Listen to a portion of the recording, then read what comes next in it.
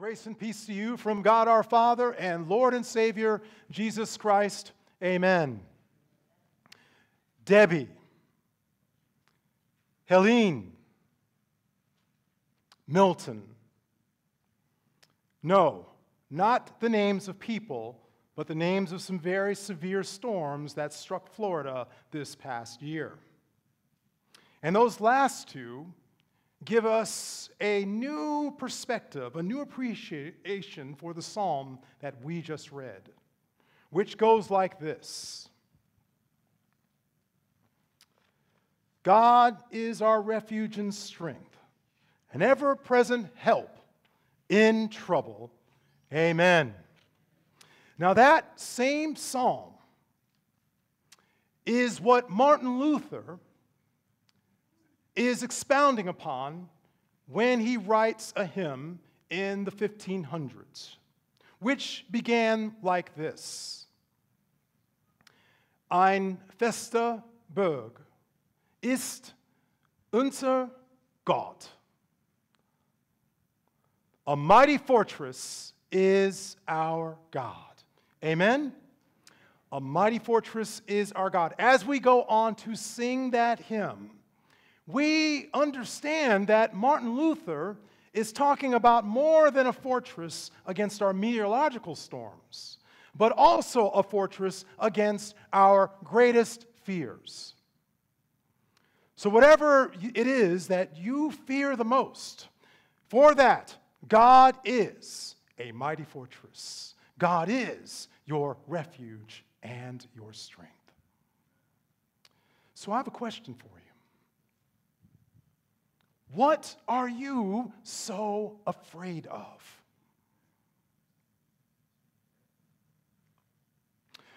Maybe you are here today as that 40% of people who are actually afraid of cyclonic storms.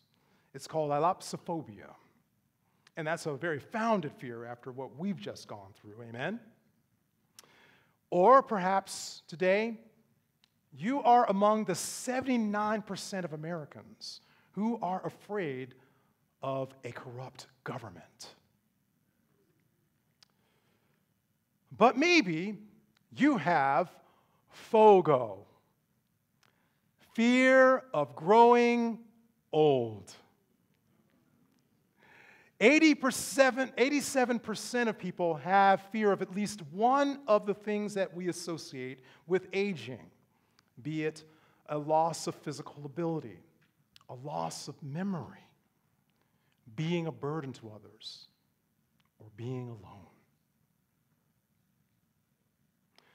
Or maybe today, you are of that 30% who simply just have a fear of failing. Failing in your career, failing in a relationship, or failing maybe a very critical, important life change that you must do. Whatever your greatest fear is today, I want you to understand this. That is how they get you. Fear is used to control people. Y'all hear me? Fear is used to control people. That is something that we all witnessed during the pandemic back in 2020. In fact, as I did some research on this, I found a few ways, multiple ways in which fear is used to control people. Number one, social control. Fear can be used to manipulate people into accepting measures they might not normally choose. Social control. Number two, political control. Fear can be used to motivate people to vote for a certain candidate or to drive votes away from an opponent. Sound familiar? And then there's media. The media can be amplified. Fear can be amplified by the media. Fear can be amplified by the media, which can sensationalize rare and extreme events. For example, the news can deliver statistics without putting them into context, which can put people on edge. But then there's another thing that Martin Luther himself experienced, another way of control. And that was religion. Yeah, religion. Here's what I found. Fear of divine judgment can be used to instill power in religious officials. For example, religious officials can perform rituals to appease an angry God and demand payment from the faithful in exchange for removing sins. What does that sound like to you?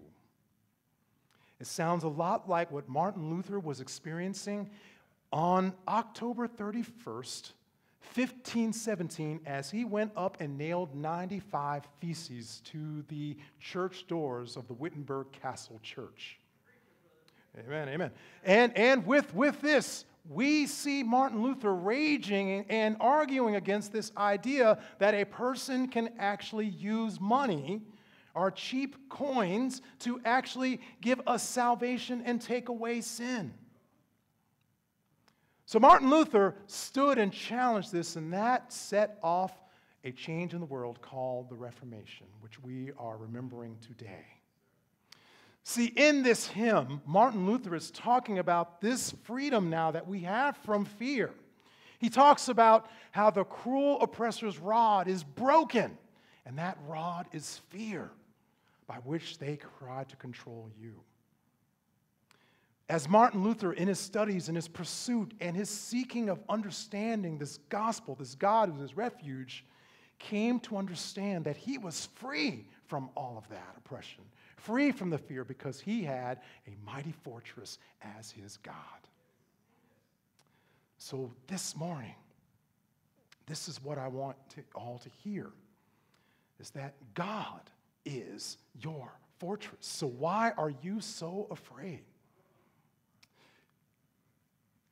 Even though you might be a storm, the raging storm is now brewing outside, we will fear not, because God is our refuge. Even though a corrupt government may get into office, we will fear not, because God is our strength. And even though you may have this fear of growing old, we will fear not, because God is ever present in all ages of our life. And amen, if today you have a fear of failure, a fear of just not making it, we will what? Fear not, because God is our strength. Amen. A mighty fortress is our God. God is our refuge and our strength. Therefore, we will fear not. And that passage goes on to say it like this. We will fear not, though the earth give way, and the mountains fall into the heart of the sea, though its waters roar and foam, and the mountains quake with their surging. We will fear not. But today, I'll be the first one to confess that when we find ourselves without a refuge, without a fortress, we have a lot of reasons to fear. That was something that my family and I, Junko, Mika, and I discovered not in Florida during a hurricane, but out in Wyoming back on September 17th. We were at Devil's Tower National Monument, and we have a picture of us together there. You might recognize Devil's Tower from the Spielberg film, Close Encounters with the Third Kind. Well, that was the site. 3 weeks before we visited there, that was the site of a devastating supercell that brought in winds that were like 50-mile-an-hour gusts and baseball-sized hail.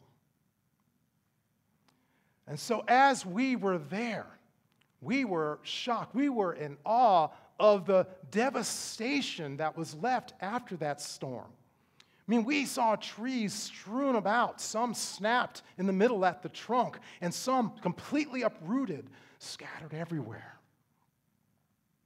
And we wondered what it must have been like to have been a person maybe on a hike out there in that park while it was happening. Well, we didn't have to wonder very long.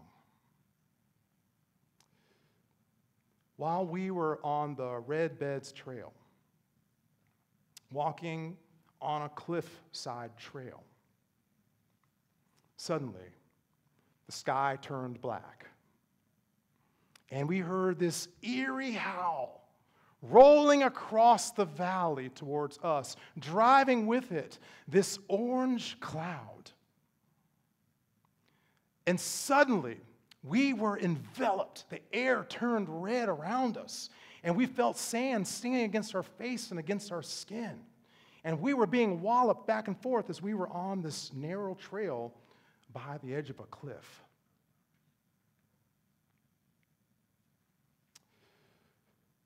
As we tried to walk, the wind was so strong, it was like tropical storm winds, we thought that supercell had returned. It was difficult for us to progress in walking because the wind was so strong, we thought we were going to be knocked off our feet. Martin Luther discovered and understood very much what it was like to be in a storm, what it was like to be in a situation where you, as you try to walk that straight and narrow, just don't have the strength to overcome. Martin Luther was afraid in his storm. He was terrified that he was going to lose his salvation. And he made all of these efforts of his own trying to save himself. He tried everything. He fasted. He deprived himself of sleep. He beat himself with a whip.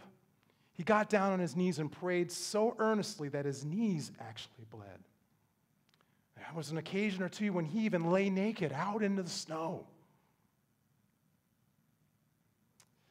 But even still, as he found himself naked in the elements, he was afraid. We have a psalm today, Psalm 46, written by the sons of Korah to put to music, that God is our refuge and our strength. We are today being called out of the cold, out of the snow, out of the storm, and into this safe place. When we are brought into this safe place, we fear not, even though the storms rage around us, because we know that God is the wall around us. God is our fortress. We know that God is our strength. God is our refuge. So today, we're being called out of the storm, church. We're being called out of all those things that cause us to be afraid. We're being called into this place where God will save us. This is what it's like. The psalm continues this way. When you go into that space, it is to be there to see Jesus. In verses 10 and 11, it says this, and I was in 5th grade this past week, and they said, Pastor Tony, what's your favorite verse? This is probably one of them. Psalm 46, 10 and 11. He says, be still and know that I am God. I will be exalted among the nations. I will be exalted in the earth. The Lord Almighty is with us. The God of Jacob is our, listen to this, our fortress. We, in Wyoming, were at a place called Devil's Tower. We were very much aware of the forces of evil in our world, the spiritual powers in the air.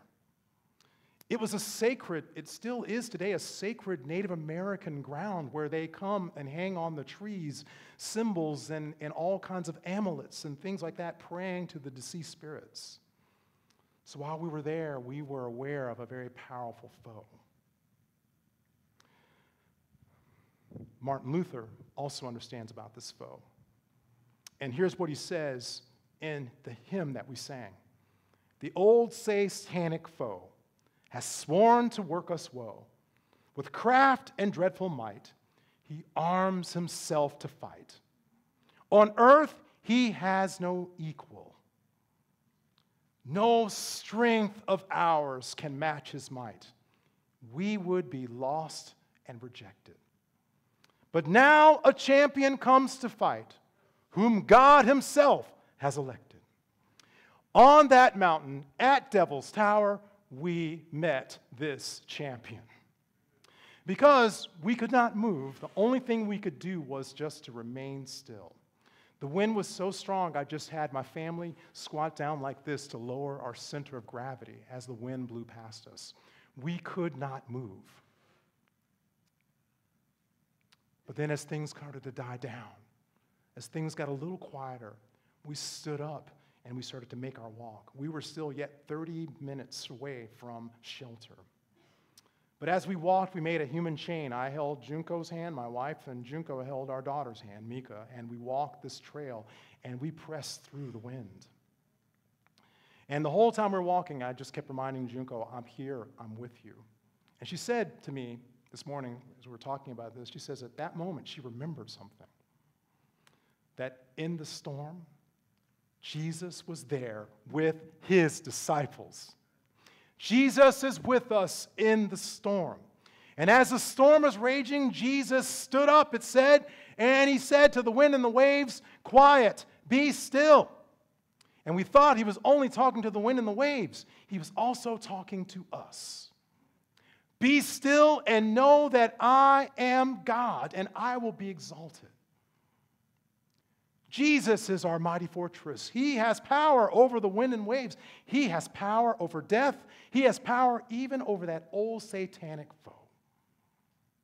Jesus is with us. He is our fortress. As we are still, we see him to demonstrate his power over all things. In Christ, we have, in our storms, in our moments of the greatest fear, we have a refuge and a mighty fortress. Amen. But Jesus doesn't just leave us here, out and exposed in the elements, out and exposed to the wind and the rain and the hail. Jesus actually tells us that he will give us a helper as he ascends to heaven.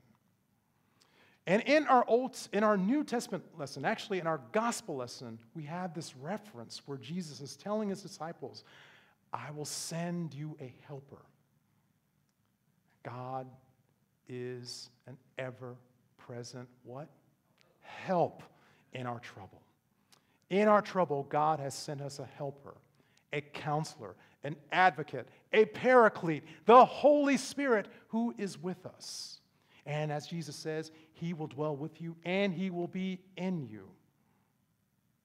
This is my word of encouragement to you today, is that today, the mighty fortress is you. The Almighty God has taken his Holy Spirit and put it in a new temple that is you, the believer.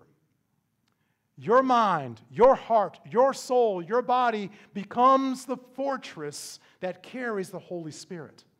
And by his power and by your faith in him, you can accomplish all things.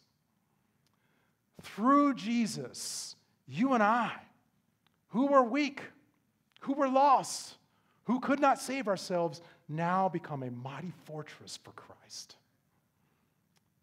Together, in faith, the three of us press through the wind to our destination. We press through in faith. We press through in the strength that God gave us. We press through together as a family. And so it is with us. We lock hands in our faith today. We are a monolith in Christ, a mighty fortress that are built on the cornerstone of Jesus. And we press our way through these storms in life in the true faith, knowing that God is with us and his Spirit dwells within us. We have that Spirit, as Martin Luther describes it, in his Word. A word that's fearful for those who don't believe it, but for you and me, it is life, it is breath, it is our courage to face our fears. God, by his Spirit, by his Word, has made you, church, a monolithic fortress that stands even in the face of storms, in the face of Satan. You stand by faith in Christ and Christ alone. So when Martin Luther then is pressed on his faith, he says this, "Here I stand, I can do no other." So today, church, we stand in our faith in Christ. Martin Luther was no stranger to storms. In fact, it was because of a storm that he decided to go into ministry. He was on his way home, and a storm fell upon him suddenly, as it did upon us out in Wyoming. And as lightning bolts were coming down, the wind and everything was kicking up, he fell down on his knees, and he called out to St. Anne. And later on, he said he regretted doing that. He regretted calling on anything other than God to save him. But he's just like us. We find ourselves in a world where we're afraid of the storms, the government, growing old, afraid of failure. And in all those situations, we may find ourselves calling on things that cannot save us. Sometimes we may try to use our own strength. But we're reminded today, as the wind hits us in the face, as we're being battered about on those rocky trails, that we cannot save ourselves. It is God who comes to save us, to envelop us in his fortress. But we're reminded that we have a God who gives us a helper in his Holy Spirit, who lives and dwells with us all the time, anywhere we are, so that we may stand in the midst of the challenges that we experience. So today, remember that you have a refuge. You have strength. You have a helper in all your troubles. And that is Jesus Christ our Lord, who has come to be with us in our storms, to bring calm and to bring us peace in the salvation that he has won for us on the cross, and by rising from the dead, and by claiming us as his own. In the name of Jesus, today, we are a fortress, a refuge in a time of trouble. In Jesus' name, amen.